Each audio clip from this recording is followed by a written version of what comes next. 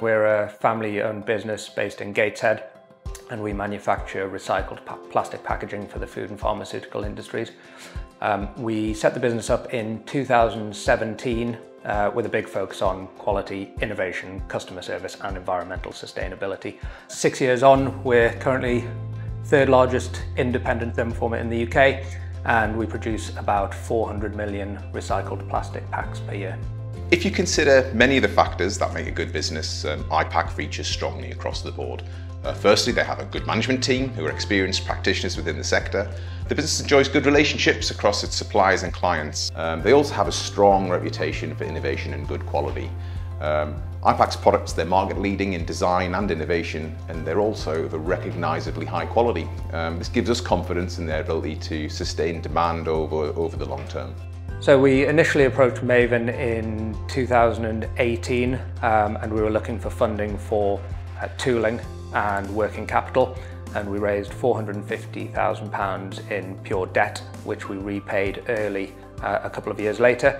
And soon after that we were out looking for a bigger funding package, and we raised 2.2 million in early 2022, which was for machinery investment, tooling and working capital. At Maven, we believe in placing capital in the hands of capable people, so people are very important, and giving them the opportunity to allow them to deliver upon their own aspirations under the knowledge that these will, by proxy, deliver value for all stakeholders at the end, including those of ours.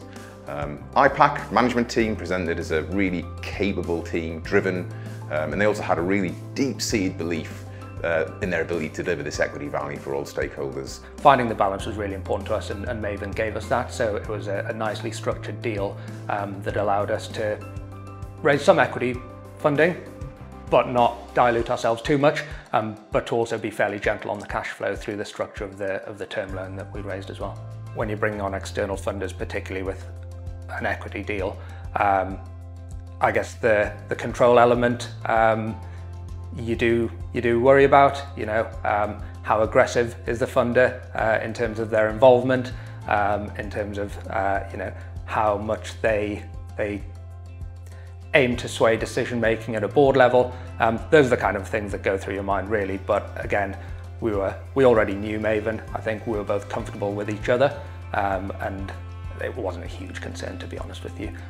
An investment from Maven is far more than just the simple receipt of capital.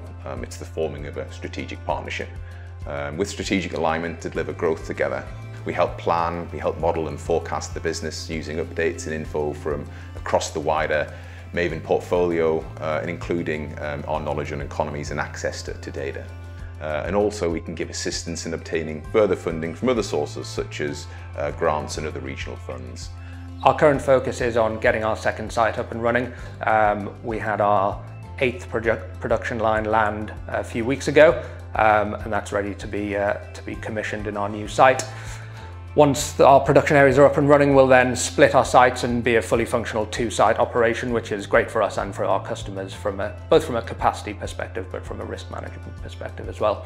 But having that second site up and running is a massive part of our next few years. By creating a structure that front-loaded an investment early, we've been able to significantly increase the amount of production lines the business operates from. We've also provided working capital to fuel these lines and fuel the increase in headcount.